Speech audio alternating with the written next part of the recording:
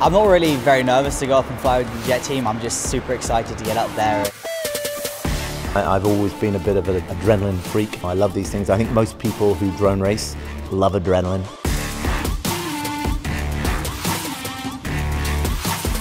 I might be a little bit more nervous once I get into the cockpit, but for the moment I'm just excited to be doing the experience.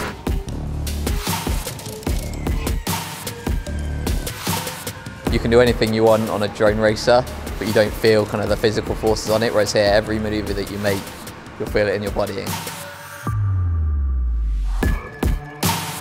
I think Richard's going to be first to get knocked out, and then Brett throw up.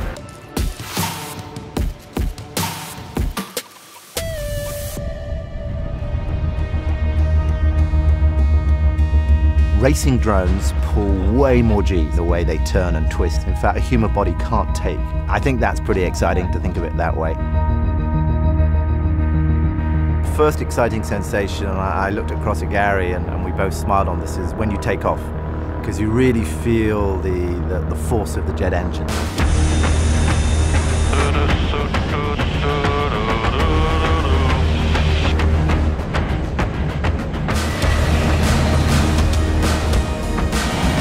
My favourite part of the experience was when we were banked over on 90 degrees and you can see the aircraft underneath you and then you see the ground beneath them, and it's just such an incredible experience.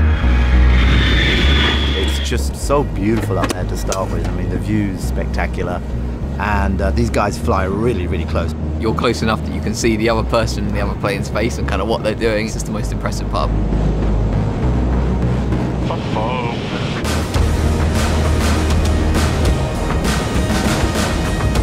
I think the most exciting part was definitely the maneuvers, you know, when we were pulling the full rolls and we were feeling the full G's.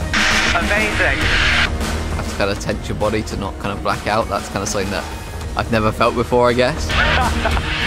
Awesome! I think if we experience those type of G's when we're sitting on the stage, then I think you'll probably see 4 passed out pilots on the stage.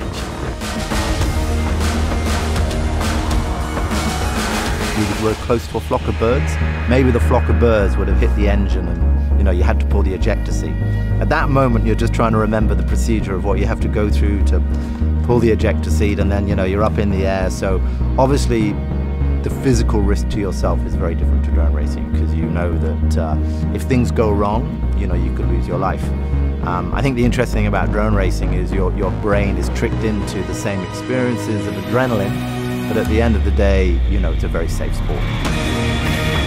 Pretty insane to kind of be able to see that and kind of feel how close they were together throughout those maneuvers. When they let us take control of the stick, actually, the banking left and right and the pitching backwards and forwards, it's just identical to flying a drone. Go, go, go, push, push, push, push, push, yes! Good! Oh, man! It's great when you take control of the plane, you're actually allowed to fly the jet for a bit, and, you know, it gives you the bug. I want to go and get my license now. You know, being in close formation with the planes and all the G-force and the manoeuvres, I was just loving it up there. I don't think I'm going to ever experience anything like that again for a long time, at least.